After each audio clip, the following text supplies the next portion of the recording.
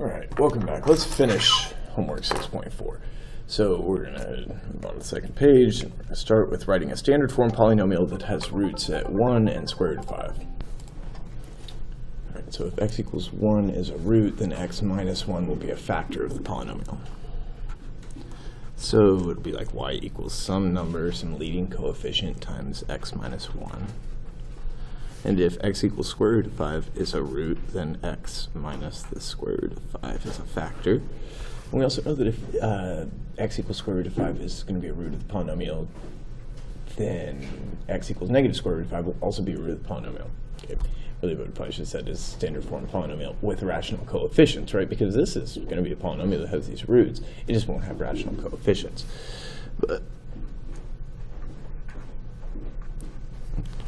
But if negative square root of 5 is also a root, then that's going to be, what am I saying here? That's also going to be a factor. Okay, so I'm going to multiply these all together, but I'm going to multiply these together first. And okay, this will be x squared minus root 5x plus root 5x. Okay, those will add away. And then minus square root of 5 times positive square root of 5, that'll just be minus 5. And, you know, it just said any old standard form polynomial, so I'm just going to let a equal 1. Okay, so let's say, okay, then I'm going to multiply x times x squared, that'll be x to the third. Inside would be negative x squared, outside is negative 5x. And the last two, I multiply those together, and I get plus 5. So that's a standard form polynomial. It's got the roots that we need, and it's got rational coefficients. Okay. Maybe this one I'll edit the problem. So this time we're looking for a standard form polynomial with rational coefficients that has a triple root at x equals 0 and a single root at 1 minus square root of 2. There's nothing to say they couldn't be a double root, but we don't want that, right? That will not be of minimal degree, and it'll just involve more work, right? So let's just say, okay, triple root at x equals 0, so y is going to be some number, some leading coefficient. We just said it needs standard form polynomial, so I'm going to again let a equal 1. A times x minus 0, that's going to be to the third power because it's a triple root. Then x minus 1 minus the square root of 2. Okay. And then if 1 minus the square root of 2 is a root, and I'm going for something with rational coefficients, then 1 plus the square root of 2 needs to also be a root. Okay. Now, I'm going to do this multiplication on, and then I'll multiply that x to the third and across this. Okay. So if I distribute this negative, I'll have x minus 1 plus the square root of 2.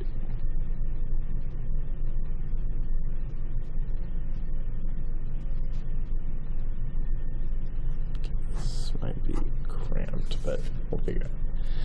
Okay, multiplied by x minus 1 minus the square root of 2.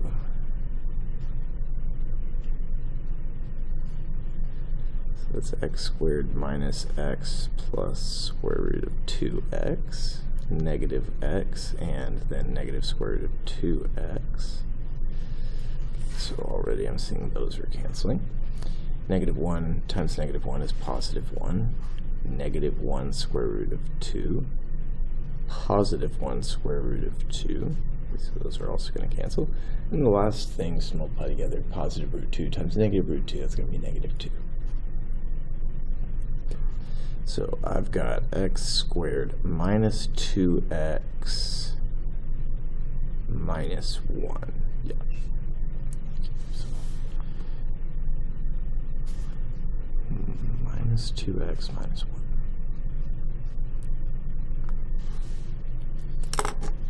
And I've still got this a times x to the third times that. We're going to be considering the case where a is 1. You could let a be anything you wanted. It would still be a standard form polynomial. It would still have rational coefficients, and it would still have the given roots. It doesn't really matter, but I just think the simplest answer is going to be to choose a equals 1. So I'm going to just distribute the x to the third onto the x squared, the negative 2x to the negative 1. wait, that's going to be x to the fourth. And then minus x to the third. Right. We've got a picture of the graph of g of x, and we want to find the roots of g. Okay, so it looks like x equals 1 is going to be a root of this polynomial, and so we got to find these other two. Okay, so what we're going to do is, okay, 1 could be the root, it divides 9. Let's see, 1 to the third minus 10 would be negative 9 plus 9 is equal to 0. Okay, so I'm going to set up for synthetic division. 1x to the third, 0x squared, and we've got to put in that 0 to account for the fact that there's no x squared term there. Negative 10x and positive 9. And we're going to divide that by x minus 1 to see what we're left with to hopefully find the other two roots.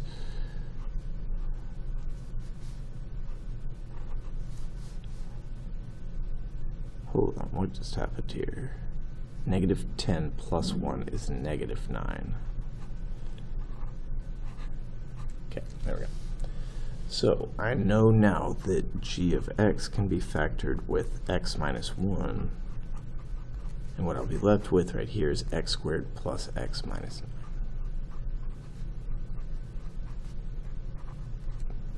9. Okay, we've got one of the roots. Here we can find the other two. If we can think of two numbers that multiply to negative 9 and add to 1, then we can factor this, but I don't think that's going to be happening for us yet. It's going to be, 3 and 3 or 9 and 1, and neither of those things are going to add up to 9. So we're going to use the quadratic formula on this piece. So this is x equals 1. This will be x equaling negative b plus or minus the square root of b squared. Minus 4 times a times c will be plus 36 all over 2a. Okay. So in total, like all of my roots are going to be x equals 1, x equals negative the square root of 37 all divided by 2, and x equals negative 1 minus the square root of 37. All divided by 2. Okay.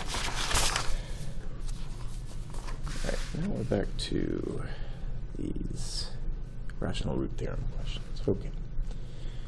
So here's a new function g of x. What's the degree of g? It's the highest power of x. I see that's 3. The leading coefficient is the number that's attached to the highest power, so that's going to be 2 here. Okay, all the possible rational roots of p. Alright, so it's going to be, we usually use lowercase p over lowercase q, and it's okay, this is supposed to be a g anyway, so okay, that'll be fine. So we'll go over here. Let's see, it's going to be x equals p divided by q, where my options for p and my options are q are something I can kind of write out. So options for p are factors of negative 1, so it's going to be plus or minus 1.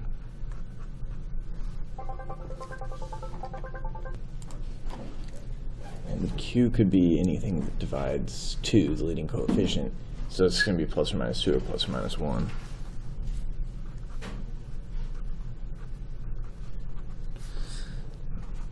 So in total, all of the possible rational roots would be plus or minus 1 divided by 1, or plus or minus 1 divided by 2. So I would say 1, negative 1, 1/2, and negative 1/2. All right, now we're going to find all the roots of g and give the multiplicities. Okay, so let's think about this.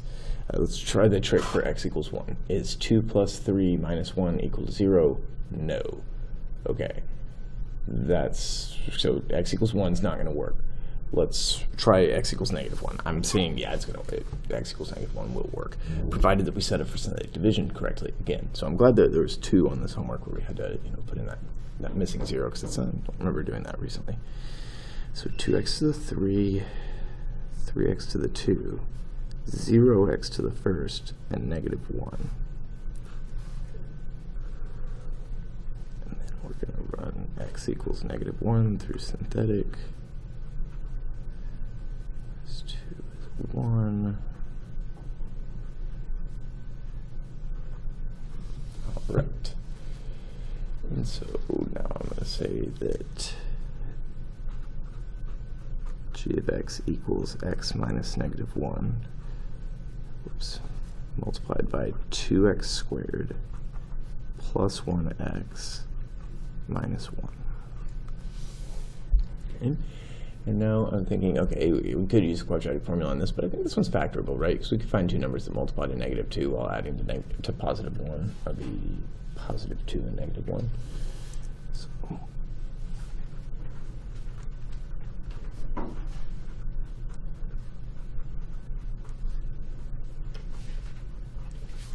and then I can just kind of keep factoring.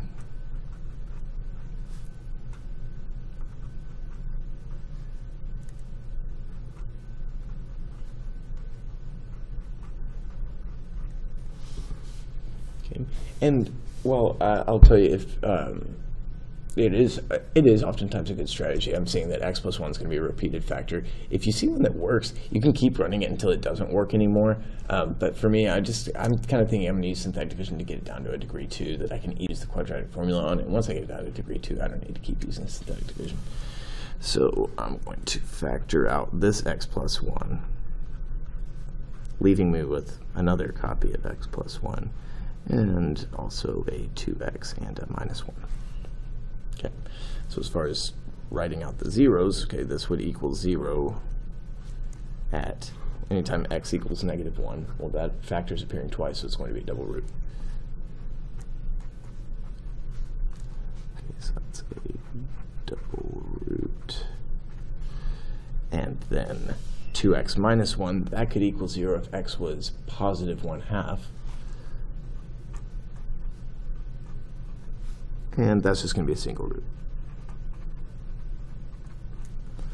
Okay, and we see x equals 1/2, that was a possible rational root, so I guess that's a good sign. Right. And if we've got a third-degree polynomial with a positive leading coefficient, we'll be able to sketch that pretty easily. With zeros at x equals negative 1, and x equals 1/2. All right, third-degree polynomial with a positive leading coefficient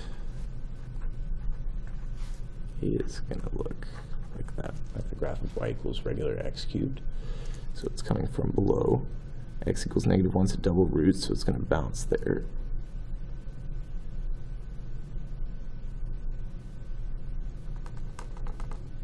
And it's going to pass through with confidence at x equals 1/2. I could draw in a y-axis if we needed. I'm not sure that we do, but and then yeah, we'd see that we've got a negative y-intercept, and from the equation we would expect to see a negative y-intercept, so that's a good sign.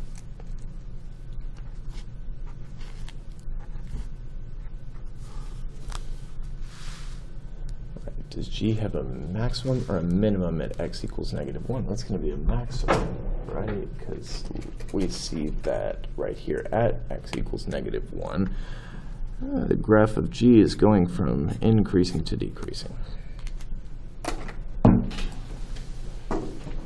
So I would say maximum. Now we're going to find the value of k that makes the given x value a root of the polynomial. Okay, so that might be a slicker way to do this, but I'm just going to set it for synthetic substitution and make sure that the result comes back 0. Okay, because if I set it for synthetic, 1x to the 3, 3x to the 2, negative 1x plus some number k, and I need x equals 2 to be a root, I should be able to run 2 through synthetic substitution and then get 0 back there. Right. So I'm going to drop this down. 1, 2, 5, 10, 9, 18. K plus 18 needs to equal 0. That means k is negative 18.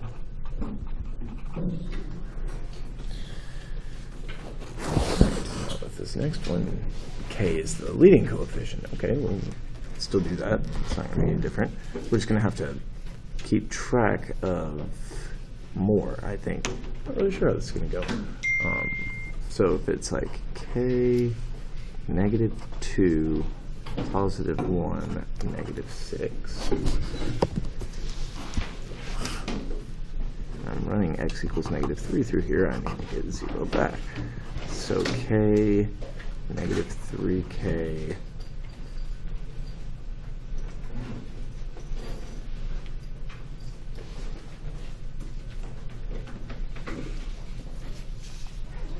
3k plus 2. I mean, I'm just going to incur. Oh, no, I'm not going to get. I thought I was going to end up with a third-degree polynomial in k, and it's like, okay, we'd be no better off. But it's not, because we just keep multiplying by a number, so it's going to be all right. Just got to say negative 2 minus 3k. It's going to have to be a little more. I can do that. Negative 3 times this is going to be positive 6 plus 9k.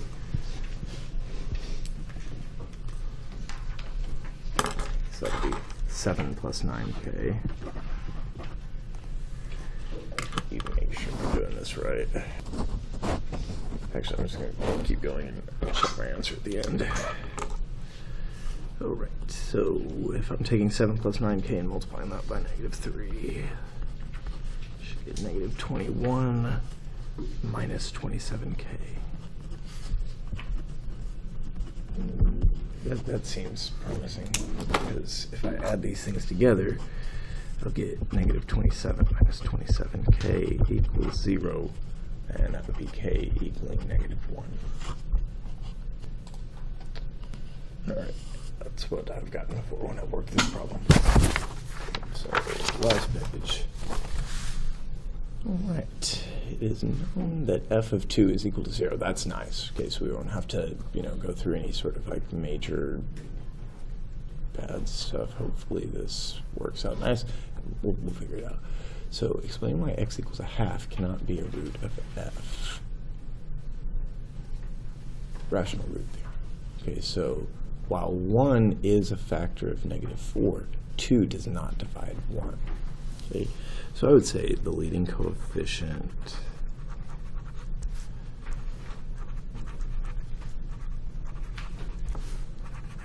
of f is 1, and, the problem with x equals 1/2 is that 2 is not a factor of 1.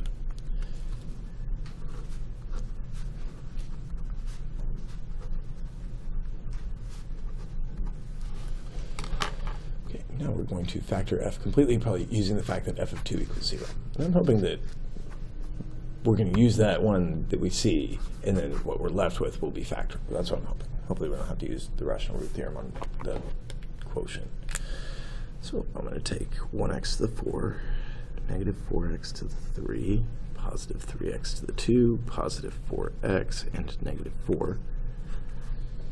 I'm going to divide that by x equals 2, or x minus 2, I guess.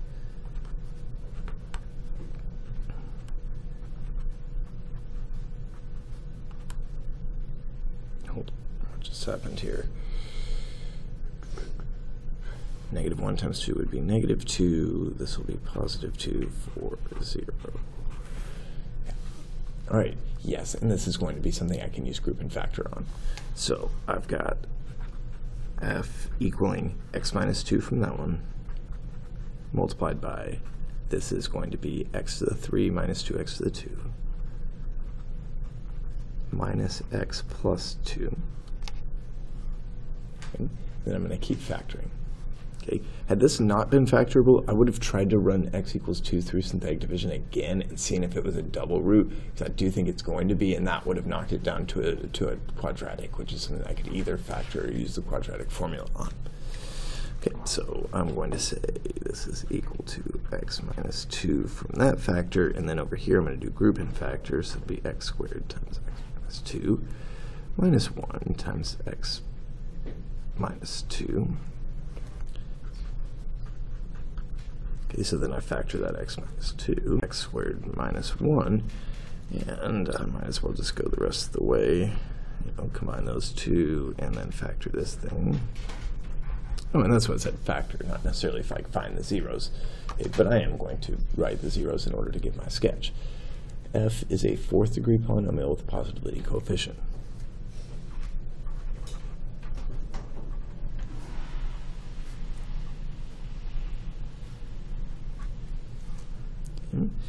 And the zeros are x equals 2, which is a double root, x equals 1 and x equals -1. And both of those are single roots. Okay, so if I've got a 4th degree polynomial, an even degree with a positive leading coefficient, that's going to look like, the graph of y equals x squared, at least in the end behavior. And then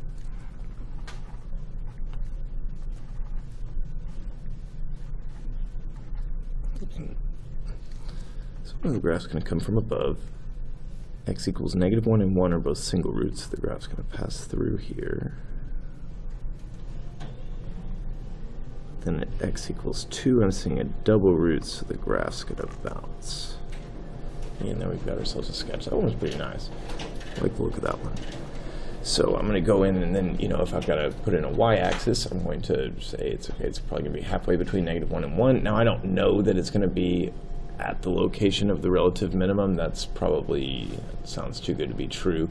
But it does make sense that x equals negative, or y equals -4 is going to be the y-intercept here, because no matter what, I'm going to see something negative. So I'm just going to, I'm just going to leave that down there. Well, didn't ask for a y-axis, so I'm not going to draw one.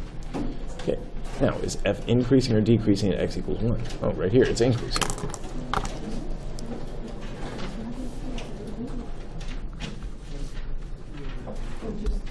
Okay. Is f increasing or decreasing at x equals -1? It's decreasing. Okay, it's going from positive to negative. As I move left to right, the graph is going down. Okay. And if they ask about, is there a local maximum or local minimum, or neither at x equals 2, well, I'm just going to look right there at x equals 2 and say, hey, what are we seeing here? We're seeing it's like at the bottom of its curve. So we're going to say that's a local minimum.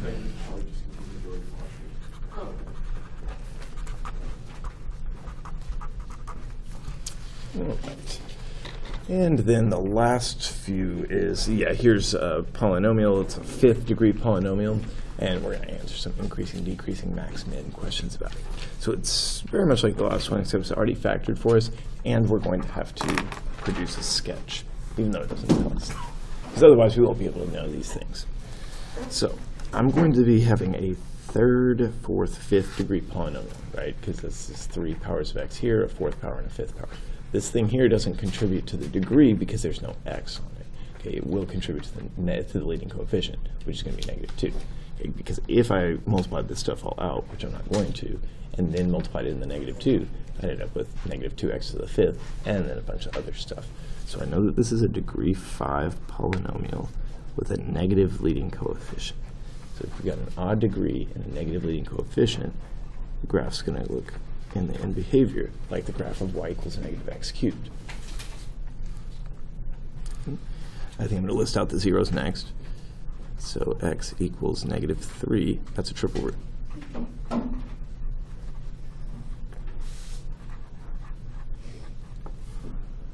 Okay. X equals +4, that's going to be a single root.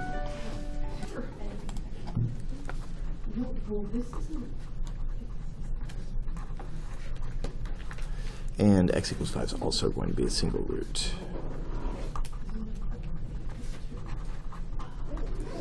Okay, and so, I'm not going to make my sketch, but okay, this is where I'm saying really just space out as if they are evenly spaced, even if these are separated by 1 and these are separated by 7, right? Okay, so I'm going to start with the end behavior. X equals -3 is a triple root, so the graph is going to hesitate as it passes through, but it is going to pass through. Okay, and then these other two are single roots, so we're just going to go up and then down, passing through those zeros with confidence, right, because they're single roots. Okay, and that's going to be a sketch, and that will be good enough for us to answer these questions. Okay, is g increasing or decreasing at x equals 4? Increasing.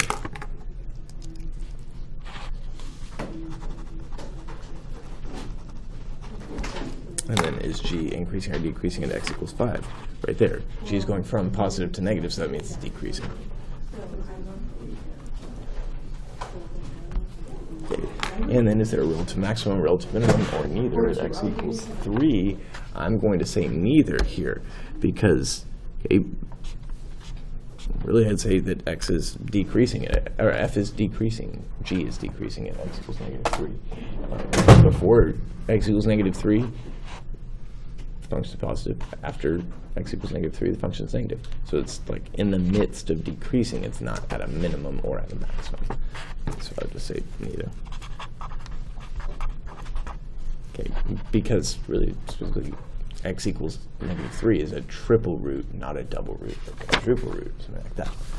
All right, that's going to be all for this homework. Hope it helped.